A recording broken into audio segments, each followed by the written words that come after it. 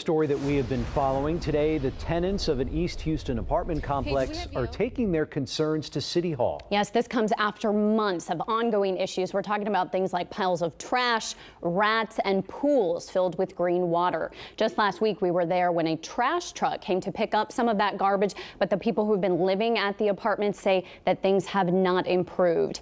KPRC 2's Real Juan Belogan joins us live there from the Timber Ridge apartment complex with the latest. Real One.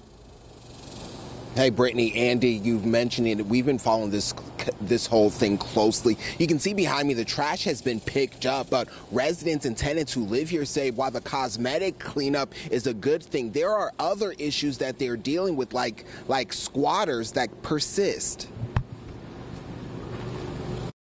There's a couple of apartments that are empty, and I even heard some people, firing guns at night, and because we have a lot of squatters, they, going there at night and just, doing different things.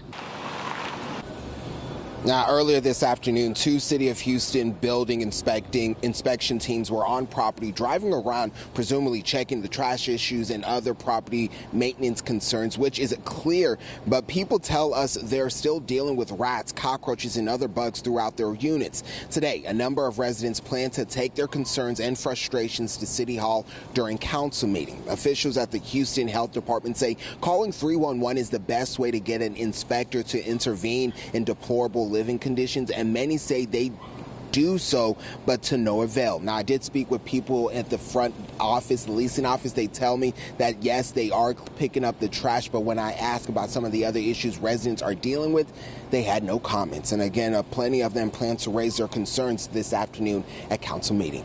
Live in East Houston, Real Juan Belogan, KPRC 2 News. Real Juan, thank you.